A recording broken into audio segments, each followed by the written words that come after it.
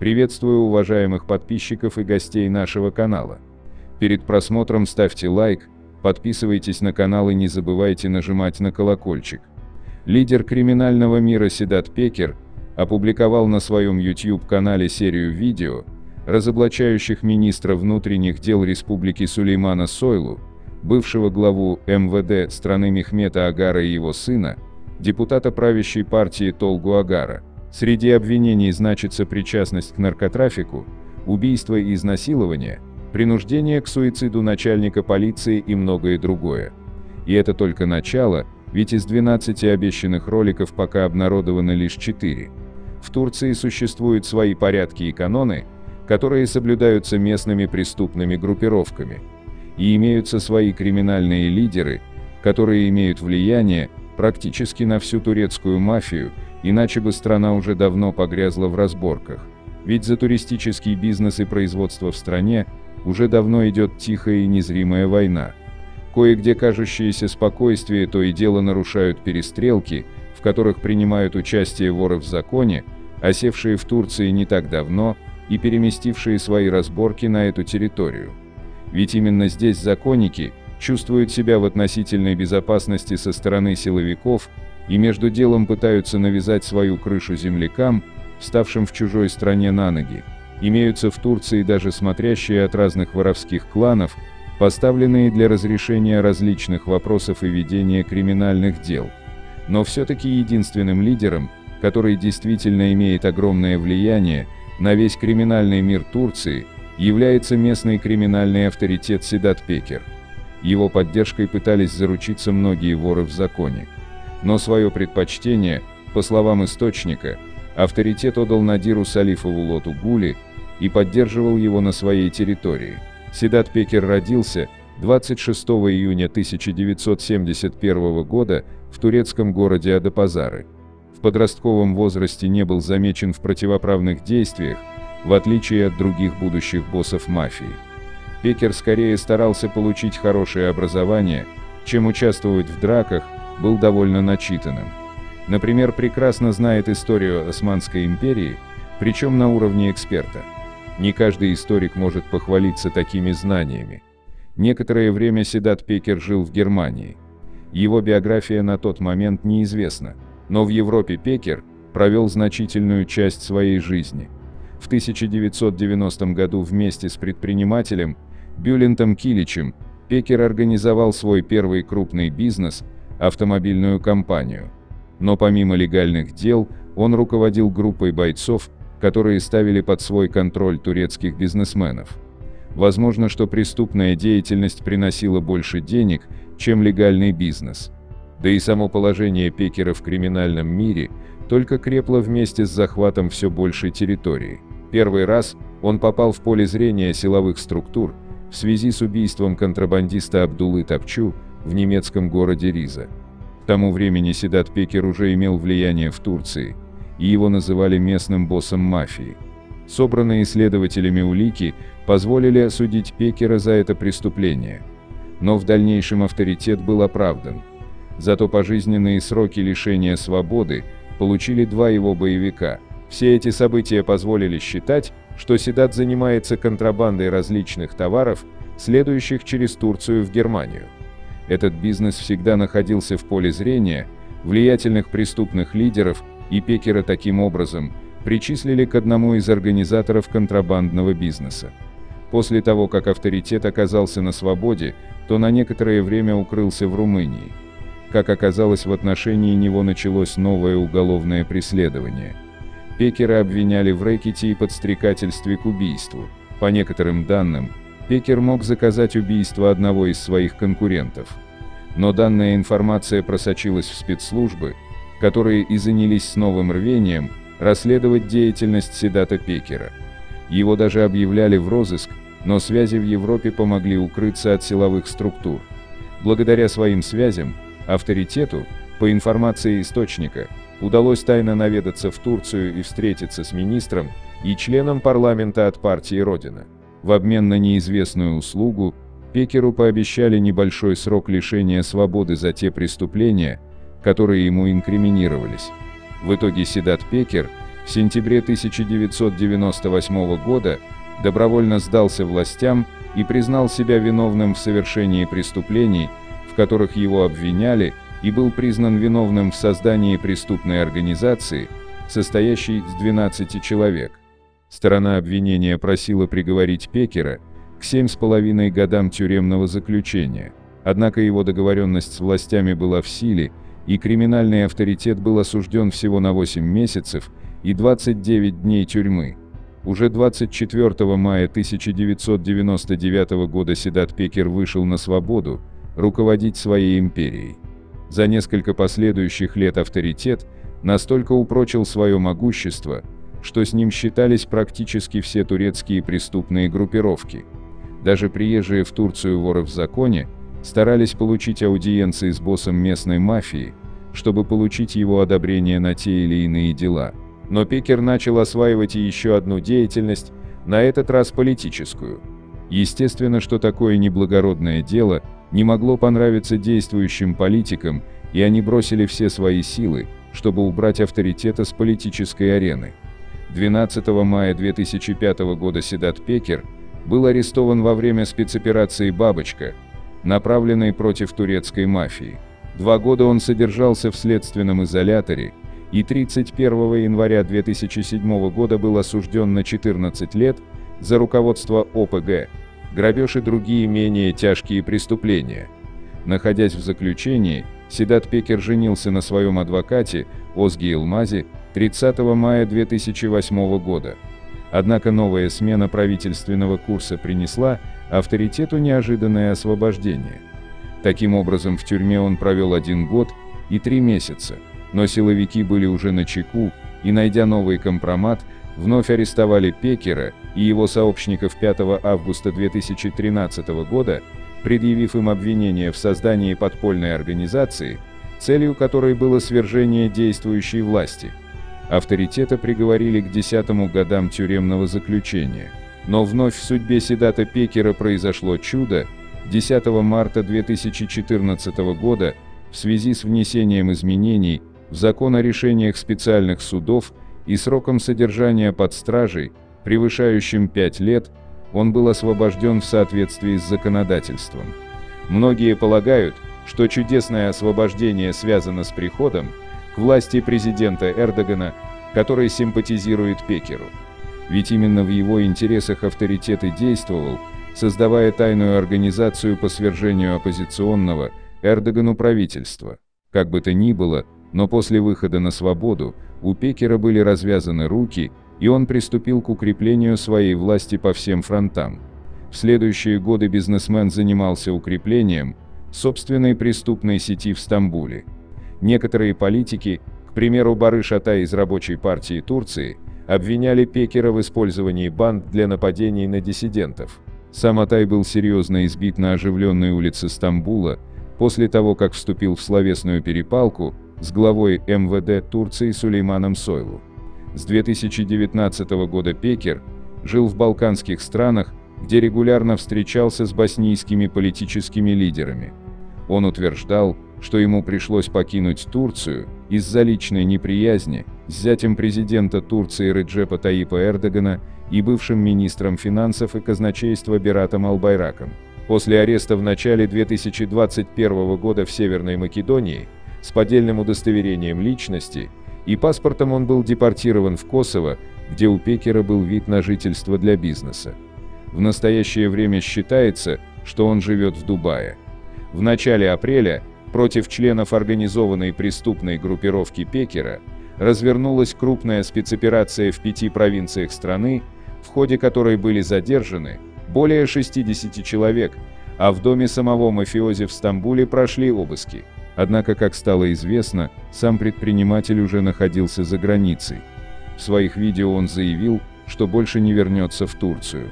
Стоит отметить, что Пекер поддерживал криминальных авторитетов из стран СНГ, и даже его пытались привлекать как некоего третейского судью. Спустя несколько месяцев после задержания своих людей Пекер, объявленный в розыск после внесения в красный бюллетень, заявил о том, что будет снимать видео с разоблачением турецкого руководства и схем глубинного государства. Так, В одном из своих видео он заявил о том, что экс-глава МВД Мехмет Агар, занимавший пост в течение нескольких месяцев в 1996 году, и его сын Толгу Агар, в настоящее время являющийся депутатом парламента от правящей партии «Справедливости и развития», были напрямую причастны к смерти 21-летней казахстанской журналистки Илданы Кахарман. Девушка скончалась 29 марта 2019 года. Илдану обнаружили мертвой в ее доме в городе Элизык друзья, которые на протяжении длительного времени не могли до нее дозвониться. Она училась в университете Ферат, вела свой канал на YouTube о жизни в Турции и работала на частном телеканале «Канал 24». Тело Кахарман было найдено на следующий день, после того, как девушка побывала в доме Толгу Агара. Там она должна была брать у политика интервью. Смерть гражданки Казахстана списали на суицид. Дело было замято местной прокуратурой спустя полгода. При этом новость о причастности депутата к гибели студентки разлетелась по местным форумам и оппозиционным газетам, однако многие обсуждения и статьи, связанные с подозрительной смертью, были заблокированы. По последним данным, блокировки неугодных новостей продолжаются и по сей день. Находящийся под следствием по обвинению в организации преступной группы Седат Пекер заявил в одном из своих видео, что Толгу Агар изнасиловал казахстанку за день до ее смерти. У Толгу Агара есть девушка, гражданка Киргизии или Казахстана. Она идет в жандармерию и говорит: «Толгу Агар изнасиловал меня». Она жалуется. Затем бывший министр внутренних дел Мехмета Агар прилетает на вертолете и забирает своего сына. На следующий день девушку обнаруживают мертвой. Вот такая странная смерть. Все знают об этом, но никто не говорит, заявил криминальный авторитет. Если хоть что-то из того, что я говорю, ложь, я отрежу себе палец. Я обещаю вам, добавил Пекер. Сам Толгу Агар резко отверг обвинения в причастности к смерти казахстанки, заявив, что судебными органами проводилось расследование смерти девушки, а дело было окончательно закрыто. Седат Пекер – член преступной организации, который, судя по всему, долгое время проживает за рубежом. Я категорически отвергаю клевету в мой адрес со стороны этого человека. Я начну судебные разбирательства, чтобы раскрыть, для каких темных целей он совершил покушение на мою честь и репутацию. Я вообще не знаю эту журналистку, выступил в свою защиту обвиненный депутат. С опровержением слов мафиози также выступила жандармерия. Согласно официальному заявлению, Кахарман никогда не обращалась в полицию, а заявление о том, что ее куда-то забрал вертолет, выдумка. Примечательно, что ранее Толгу Агар называл главнокомандующего войсками жандармерии Арифа Четина другом семьи. Генпрокуратура Элизыга заявила, что в результате расследования, в ходе которого были произведены осмотр места происшествия, вскрытие трупа и выслушаны свидетели, было установлено, что смерть наступила вследствие суицида. В сообщении также отмечалось, что никто не принуждал девушку и не помогал ей совершить самоубийство, поэтому в связи с отсутствием состава преступления судебное расследование было прекращено 16 октября 2019 года. При этом турецкий журналист Баран Селякджа в своем твиттер-аккаунте опубликовал заключение судмедэкспертизы. По его словам, в документе есть множество несостыковок, а на основании имеющихся данных можно предположить, что самоубийство журналистки было инсценировано после того, как ее убили. Кроме того, на своей странице в соцсети Акджа обнародовал список планов студентки на 10 лет вперед. Кахарман планировала закончить бакалавриат в Турции и поступить в магистратуру в итальянский вуз. Все это также косвенно указывает на то, что причин для самоубийства у нее не было. В отношении журналиста было начато расследование. Несмотря на разные предположения, дело остается закрытым, а власти всячески пытаются воспрепятствовать разжиганию интереса к разбирательству причин смерти казахстанки. При этом жители Турции все же хотели бы знать, совершила ли девушка суицид, была ли она вынуждена покончить с собой из-за изнасилования, либо же от нее просто хотели избавиться. Что касается Мехмета Агара, то его мафиози и вовсе назвал главой глубинного государства. Пекер выдвинул целый ряд обвинений в его адрес. Так, криминальный авторитет заявил, что именно бывший министр внутренних дел познакомил азербайджанского олигарха Мубариза Мансимова с проживающим в США исламским проповедником Фетхуллахом Гюленом, которого президент страны Реджеп Таyyip Эрдоган обвинил в организации попытки военного переворота в 2016 году. Движение Гюлена признано террористической организацией в стране. В итоге Мансимов был арестован турецкими властями в прошлом году за связи с ФЭТО. Однако в марте 2021 года его приговорили к 5 годам условно, выпустив под домашний арест и подписку о невыезде. Олигарх, владевший холдингом Палмали, ранее входил в список 500 самых богатых людей мира по версии Forbes. Пекер считает, что Агар заманил в ловушку Мансимова, связав с Гюленом, для того, чтобы с помощью угроз завладеть роскошным имуществом в Бодруме, в частности пристанью Илыковак. Как отметил криминальный лидер, это единственный порт в республике, где могут швартоваться яхты длиной 40-50 метров, а также куда можно ввозить тонны кокаина из Латинской Америки. В итоге, по словам мафиози, сейчас Мехмет Агар является владельцем порта, который ранее азербайджанский бизнесмен продал всего за $29 миллионов, хотя истинная стоимость этого объекта – 1 миллиард. В свое оправдание Агар-старший заявил, что является не владельцем, а лишь одним из менеджеров порта. Он также полностью отверг предположение о том, что ему удалось отжать имущество Мансимова путем угроз. Если я заполучил его имущество путем угроз, этот человек должен был подать иск. Если были угрозы, принуждение, почему дело не было открыто? Я здесь как профессиональный менеджер по просьбе других людей. Моя позиция здесь очевидна и подтверждена во всех государственных записях, сказал Агар-старший. Среди прочих обвинений Пекера в адрес Агара – причастность последнего к поставке крупного груза с наркотиками из Латинской Америки. В июне 2020 года в колумбийском порту были конфискованы почти 5 тонн кокаина, направлявшихся, по словам мафиози, в Измир для некой химической компании. Как отметил криминальный лидер, те, кто должен был принять груз с наркотиками в Турции, не были привлечены к ответственности, а инцидент не стали расследовать. Бывший министр юстиции и нынешний член Высшего консультативного совета при президенте республики Джемиль Чичик в интервью Deutsche Welle призвал судебные органы провести разбирательство, исходя из заявлений Пекера в отношении семьи Агар. Если даже тысячная доля его слов верна, то это катастрофа и ужас. Турция имела достаточно опыта в этом вопросе. Должно быть сделано все необходимое, исходя из уроков прошлого. Прокуроры, которые просмотрели видео или прочитали об этом в газете, должны начать действовать и сделать то, что должно быть сделано, сказал политик.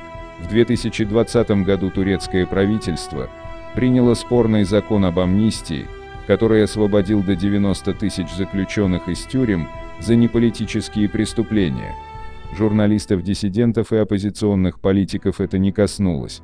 Закон привел к массовому освобождению лидеров организованных банд, в том числе Алаатина Чикиджи, известного мафиози, тесно связанного с партией националистического движения.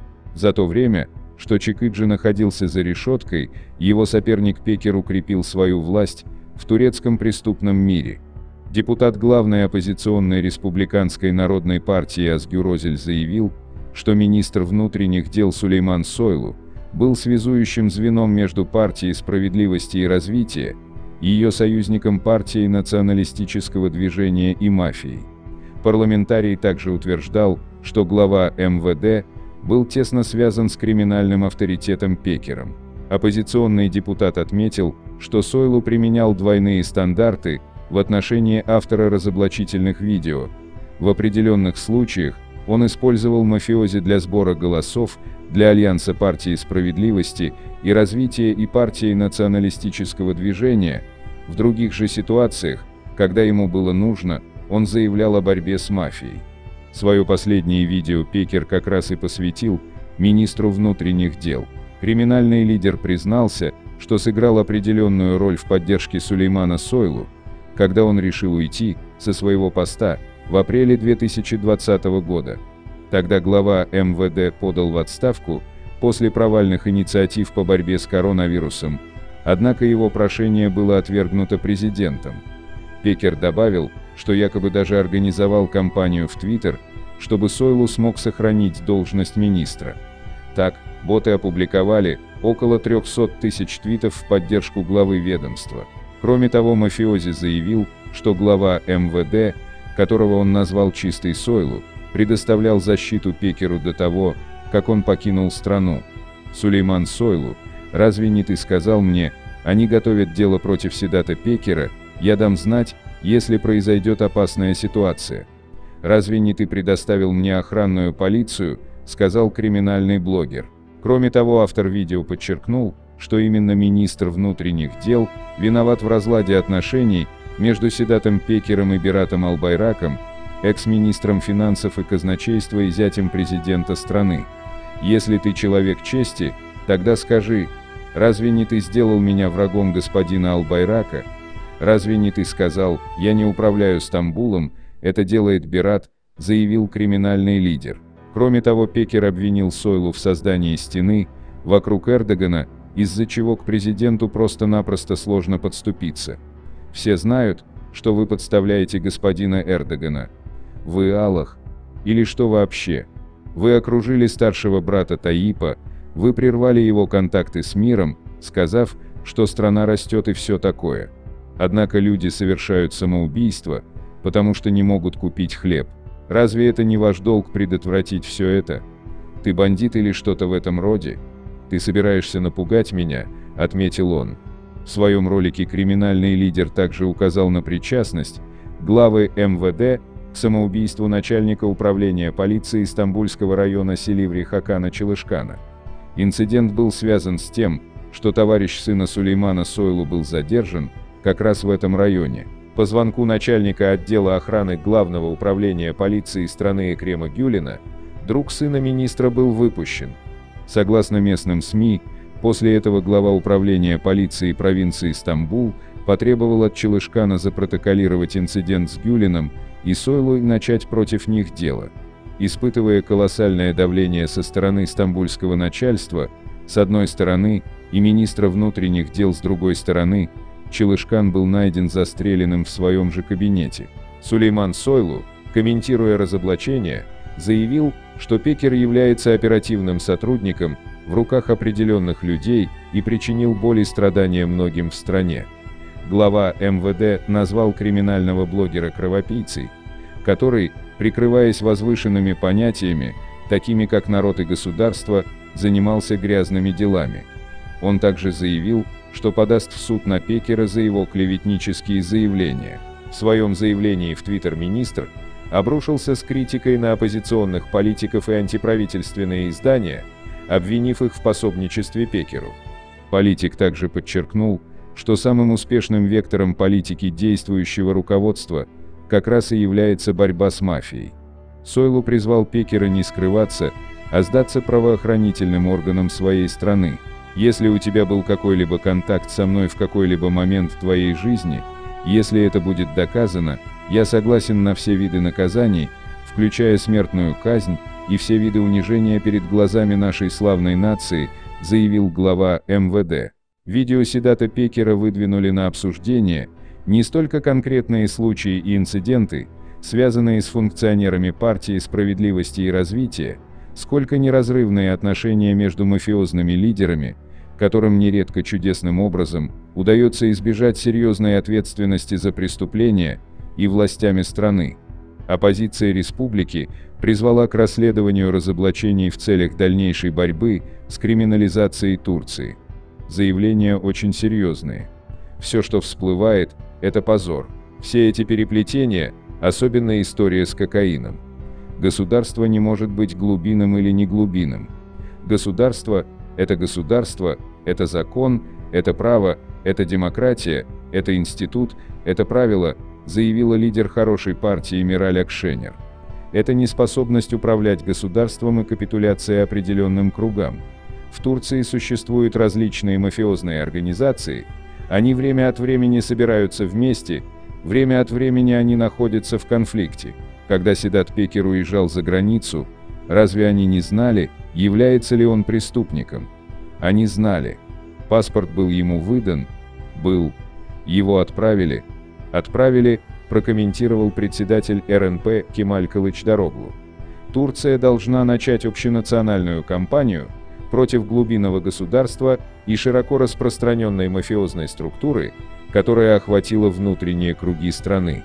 Следует создать парламентскую комиссию, в которой каждая партия в парламенте будет представлена в равной степени для расследования заявлений Пекера. Любая связь между политикой и общественной безопасностью должна быть выставлена на всеобщее обозрение, заявил один из основателей партии будущего Айхан Сефер Устюн.